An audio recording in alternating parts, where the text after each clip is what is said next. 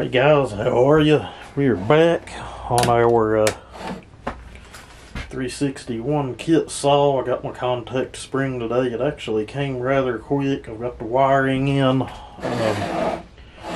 Ready to start finishing the rest of the assembly on this. I don't really have long to work today, maybe an hour or so.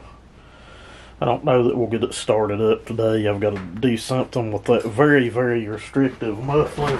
If and you ain't seen one of these mufflers, maybe you can see back in there.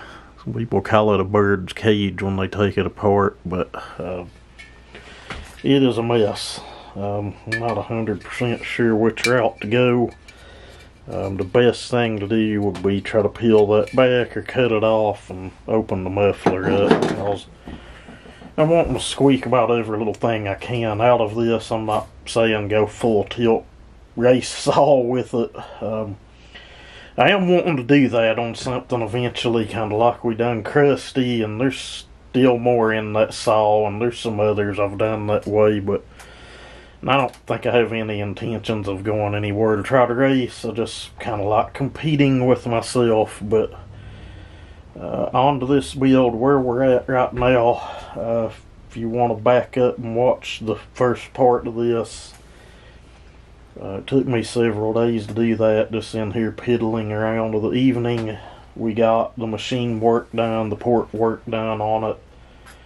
Some modifications done to the piston. That's kind of what I'm wanting to do today, is get the piston permanently mounted to the saw, get the cylinder on it, and just kind of see how far I can get.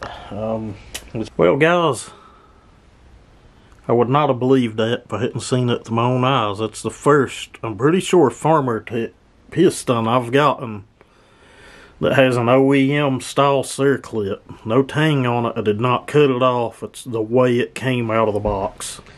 Alright guys, this piston, one of the locating pins for the bottom ring is like right beside of the exhaust port. We did widen that port. I could probably get by with running the bottom ring, but it's a little trick I use sometimes just to stretch a little more out of a saw, and it does reduce some parasitic drag.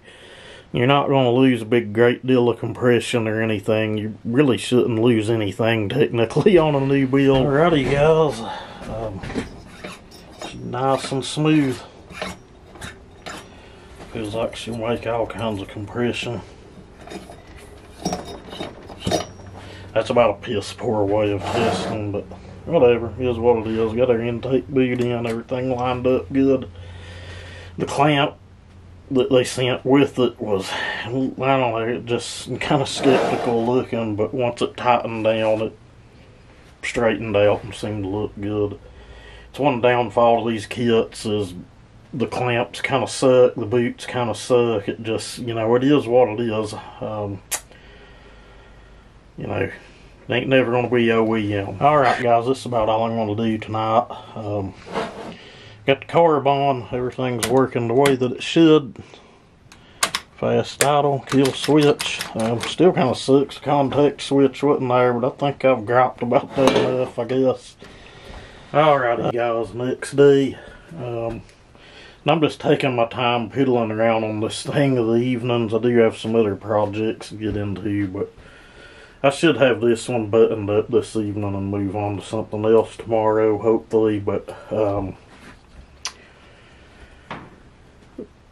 this is where the air filter, it's like the elbow that comes off of.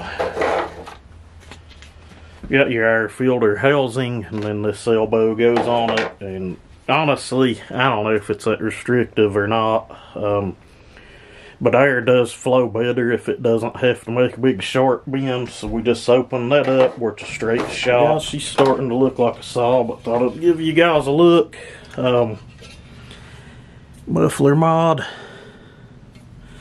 She's a hollow can. You can go in and get the bird cage and all of that all the way out. You just need a pretty good carbide cutter and you can get it worked out of there. And yes, I know I kind of dinged the hell out of the back of that muffler, but it's no big deal. It'll flatten out when we torque things down. Okay guys, so she is like really stupid high strung. I'm kind of expecting that with the transfer port design and the amount of intake time I threw at it, but